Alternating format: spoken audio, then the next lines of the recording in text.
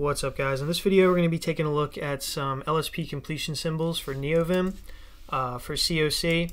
You can also set this up for native LSP too. I don't really know how to do that right now since I don't have native LSP set up, but I know that is possible. I might do a video on it in the future.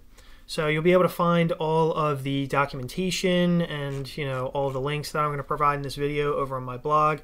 And there are a couple useful links here to kind of set this up yourself and customize it if you want, and also to get an idea of what these things are, what these LSP symbols are, or these IntelliSense symbols are. Alright, so the first thing you're going to want to look at, and maybe before we even go look at the the description as to what these symbols mean, we should just go see what these symbols are and where you might know them from. So over here on the right, I have a a file opened up, like a code file opened up in VS Code. So if I start to type something like const for const, right, you'll see, and this is a keyword. Now it's a keyword if you've written JavaScript before, but your editor will actually tell you it's a keyword, and you actually don't see it anywhere that it says like, okay, this is a keyword. But if you look at this this little symbol here, this actually means keyword. Now you may not know that, you may have just ignored these symbols before in VS Code and just not even thought about them at all. But it's kind of helpful when you know okay, this symbol means keyword. So if I'm new to a language or something like that, or new to some particular piece of a language, if I see this little symbol here, I know it's a keyword. So what is a keyword specified by? It's these little lines, these little random lines here, and then a little box, right? Now to me, it's totally arbitrary, right? You'll see that all of these things mean something, like this little rectangle inside brackets, it means something, and then a rectangle outside of brackets means something else. I guess that's as far down as it goes. But there's other things too, like if I start to type for instance, import or something like that, you should see some other things, or whatever, right? You'll see this purple box, or you'll see this 3 solid lines with a dotted line under it. And you'll see what these all mean in a second when I go check out the IntelliSense website. Alright, so we'll head back over here, and this is the first link in the blog here. You can head over here, and you just have to scroll down a little bit to find this list from the link I have in the blog. So when you find this list, you'll see, okay, methods and functions and constructors are all symbolized by this purple box, right? And variables are all of this rectangle inside these square braces, and a field is just a regular rectangle. And you can start to see some of these are pretty already those are very arbitrary. An interface is these 2 dots, and a class, I guess you can kind of see how this class is kind of a thing, because it's this, I don't know, a couple things branching off of one big thing, right? So some of them kind of make intuitive sense. Some of them just seem totally arbitrary to me. Why a property and an attribute is a wrench. I don't know, whatever.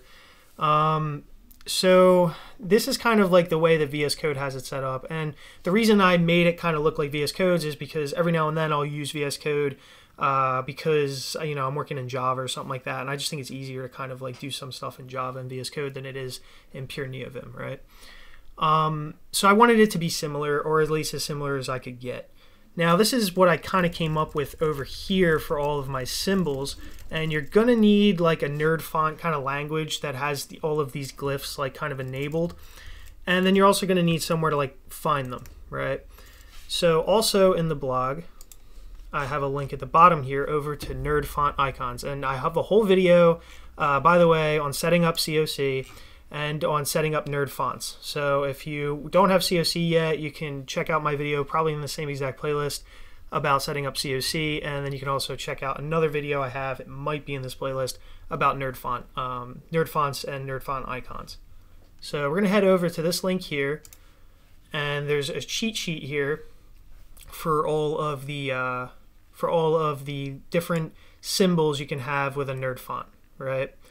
So there's a ton of them, and going through this entire list to kind of come up with stuff that was pretty similar to VS Code, it took a pretty long time. I mean, I doubt you're going to be able to find ones that are closer than the ones I've picked out over here, but you might be able to find a few. And also you can kind of feel free to go through here and set up whatever you want, right? If you don't care about it being similar to the ones that are over here that are already, built into VS Code, and you don't even use VS Code, you can kind of set up any symbols that you want, right? Like you don't even have to have symbols here.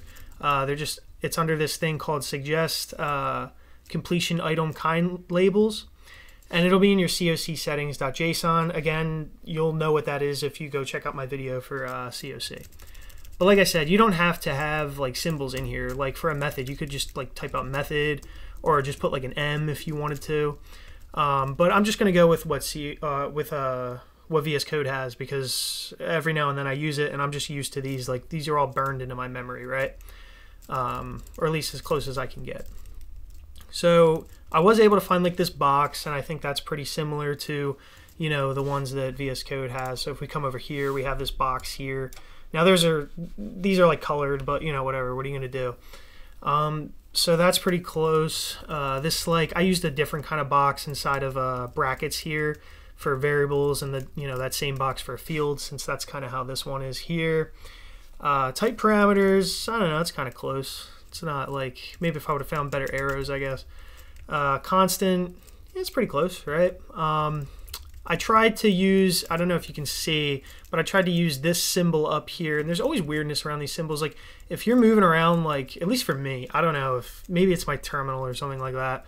I'll have to check it out in a different editor, but at least for me, like if I'm moving around, like some of these symbols will just like move weirdly. Like let's see if we can find one. I know it happens for like the folder. You see like how I'm moving around? Like yeah, that'll just happen. So yeah, anyway, you can see how they're pretty close. Like some of them are like spot on. Like if you look at this color palette here, and this is one of the ones that actually makes sense to me. Like this, they have a color palette here, and it's just like, oh, well, that makes total sense. But how come like, I don't know, like values and enumerations is like this, like 2 boxes with lines. I don't know if there's like anyone has a real rationale behind why these are the way that they are, but I think a lot of them are pretty arbitrary, and you can just, like I said, choose whatever you like and put whatever you want here. But some of them I got pretty close. Like if you look at snippet prefixes, you can see this snippet prefix is pretty damn close. It has like 2 solid lines and 2 dotted lines, whereas this one has like 3 solid lines and 1 dotted line. Obviously the wrench I was able to get, modules, so on and so forth. But you can check this out, and kind of like, if you can burn these into your head, you'll just move faster. You'll go like, oh, this is a field, this is a keyword, this is this and that, just by looking at it in the completion menu. All right, and so we'll just kind of go over here and kind of take a look at like some of the things. So if I start to type something like function, right, you'll see like, oh, okay, that's also a keyword. You don't even need to know the language to know like, okay, this is a keyword in the language. Maybe I should name like a variable. Obviously you wouldn't name it function in this language, but you might be able to do that in another language, right? And then we'll come over here, we'll type function, and you'll see like, oh, okay, this is a keyword too. Now this is pretty close. Like I have these lines, and then like it's more of like a filled in box. So you're not gonna get it perfectly one-to-one, like I said, but it's pretty close. But yeah, that's pretty much it for this video for setting up LSP item kind labels. You're just gonna need to basically just add this to your CoC settings, and you'll have what I have. Like I said, you're going to need a font that kind of supports this though. So that's it for this video. I'll see you guys in the next one. Make sure to like and subscribe.